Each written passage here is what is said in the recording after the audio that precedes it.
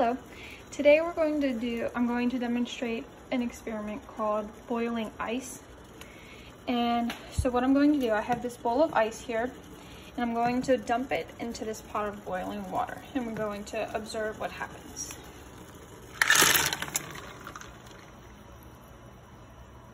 Notice that the water stopped boiling. This is because the heat from the burner, before the ice went in, the heat from the burner was heating up the water and causing it to boil. Once I dumped the ice in, the heat transferred from, instead of heating up the water, it transferred to the ice to try to melt it, which, as you can see, is done a pretty good job of. And this is called, this is part of proving the second law of thermodynamics. So there you have it, boiling ice.